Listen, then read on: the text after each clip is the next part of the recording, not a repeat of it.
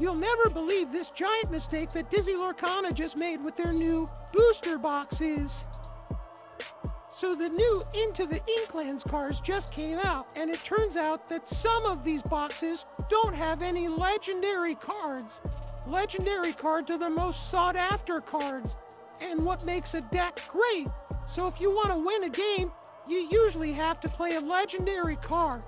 But if you have these serial numbers on the back of your box, there's a 75% chance that you won't have any legendaries.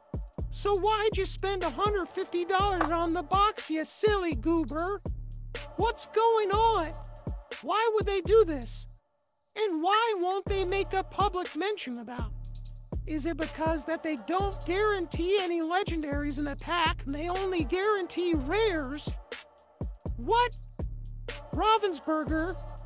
What's going on over there, man? You know what?